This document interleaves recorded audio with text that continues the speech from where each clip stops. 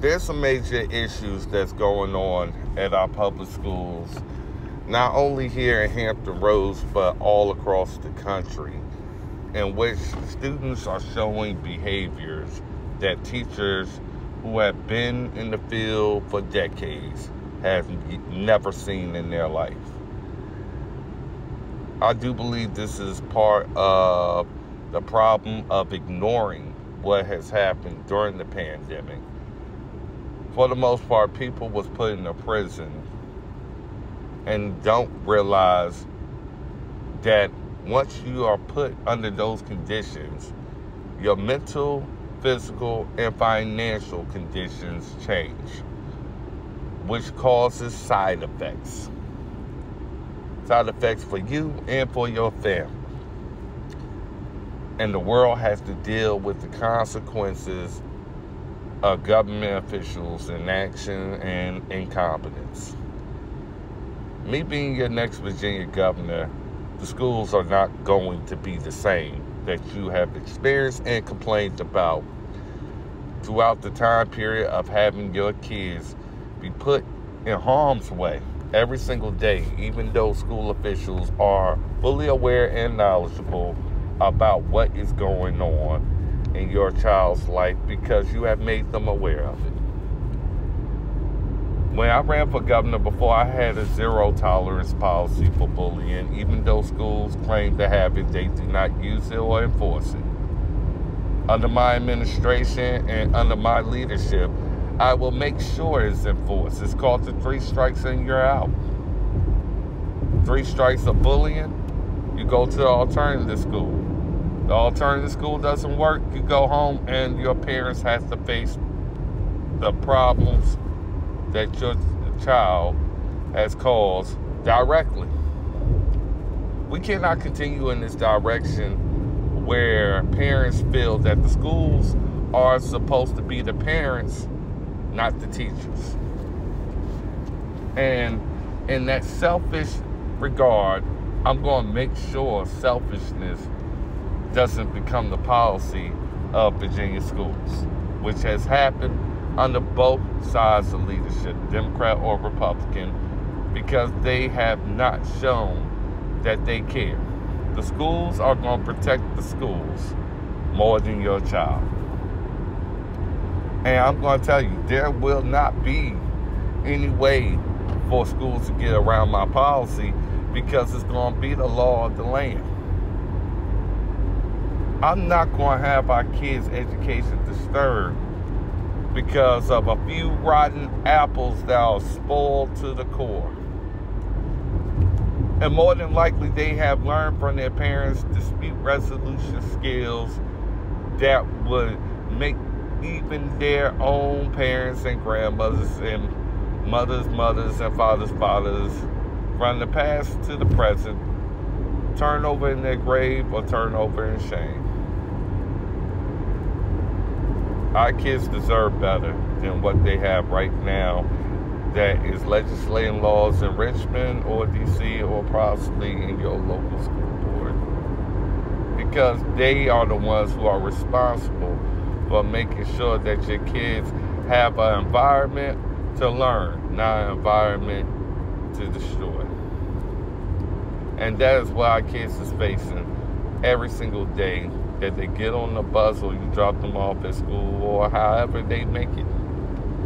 Some walk to school, and even the dangers is ever present as they try to make it home from gangs and criminals and thugs and sex traffickers that continue to prey on them. Offering a few $100s to give up their soul and their mind and their spirit and body. This is the facts, people.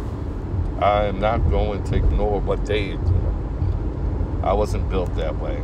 I wasn't given that ability or gift that they got to ignore the problems and make excuses and blame others while continuing to further the corruption and the destruction of our kids and their future would shine bright had it not been for those who dim the lights. I understand what these kids is going through. I understand what these parents is going through. They're going to school administrators, principals, senators, and more, hoping to get answers to what's going on with their kids so their kids can go to the same school and be around their peers. Grow up the way that we grew up without having to be in fear every single time frame they walk out of the classroom or go to lunch, and they have direct contact with those who have let them know repeatedly they intend to harm them. It won't be tolerated. It won't be tolerated at all with me being your next Virginia governor. Actually, our schools will see a 50 to 60% decrease in assaults and mischief that goes on in our school as I paint a picture for every school district and every student of my expectations for their child and their education, which comes with them having the momentum and motivation to learn, not to fight and destroy. My methods will work. The reason is because I won't be talking through them, I will be talking to them. Each and every single year, I will make sure I follow up on reviews and reports to make sure that they are enforcing the policy without any kind of discretion given to those who want to see happen. Because some of these teachers want to see your child bullied because of what political ideology that you're on, or just simply because they have a problem with the parent, or they feel that the child itself is unworthy of the protections that they give to others because of personal vendettas and intentional disregard. We will have better teachers.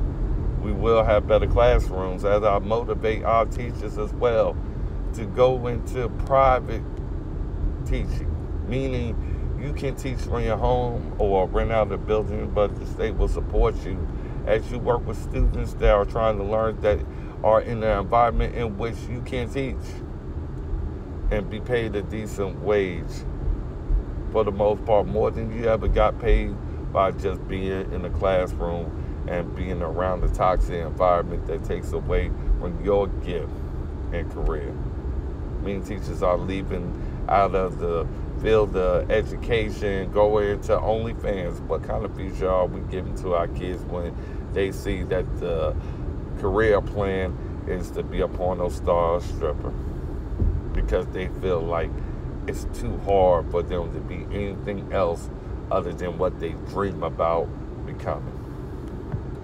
Dreams are going to be reality with me as the next Virginia governor, because the kids is going to love their Virginia governor, because they're going to say, my Virginia governor cares about me, cares about my family, cares about doing what's right, not protecting wrong.